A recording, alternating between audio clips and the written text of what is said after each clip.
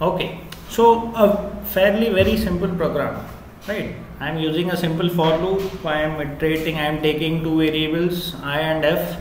I am using I as my iterator, right? And the condition is I is less than equals to 5, I plus plus, and I am multiplying f into I and storing it in f itself, right? This essentially would be printing the factorial of 5 because वो 1 से लेके 5 तक चल रहा है. So this simply would be printing factorial of 5, right?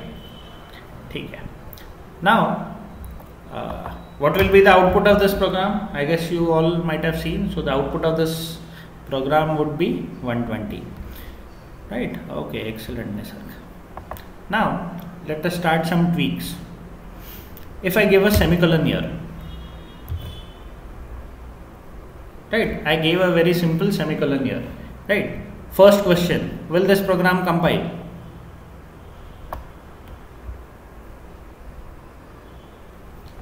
Yes, no, no, no, no, no, yes.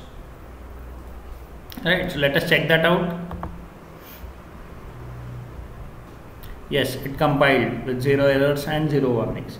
Next question, what will be printed if I run this? Since it compiled properly,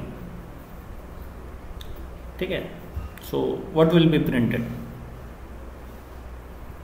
1 5 1 1 1.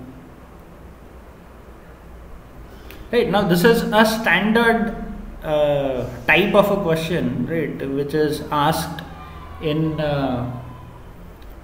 say MCQs, right, at TCS and such companies, right, a very standard question, right? And what is the format of this question? Format is that if we give a semicolon after for loop, right, what happens? Runtime error. Why runtime error? No runtime error.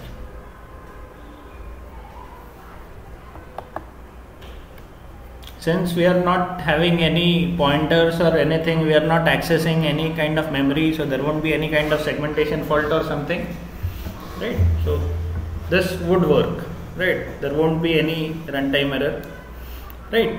For loop would be terminated, okay, maybe, right? Let us see, right? Now if I run this, see what it prints. It prints 6. Okay, so in a way none of us knows for loop. 75% तक तो नहीं है कोई भी. Anyways, right? Now that you know that the output would be 6, can you tell me why is the output 6?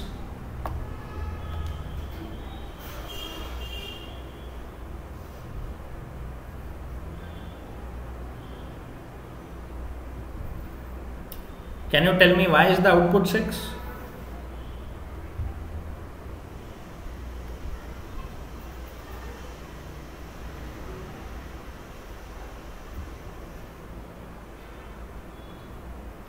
Number of iterations. After for loop, I equals to 6. Yes, excellent. Right. So what is happening here is, this is as good as a for. This statement is as good as a for with a block without any statement, right? So if you understand this correctly, this is as good as a for with a block without any statement. It is this kind of for, right? So what would happen in this case?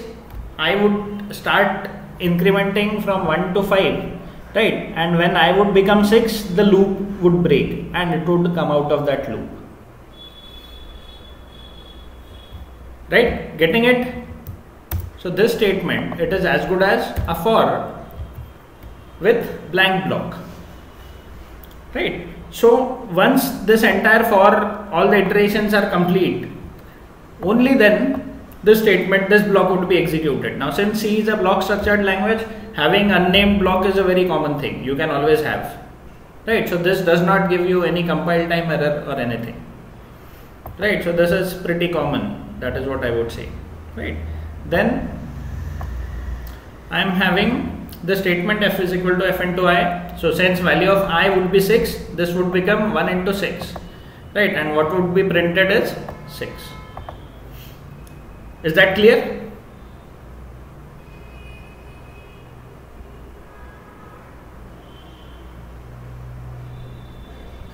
Right, very standard question in MCQs, and those guys fool you with such questions.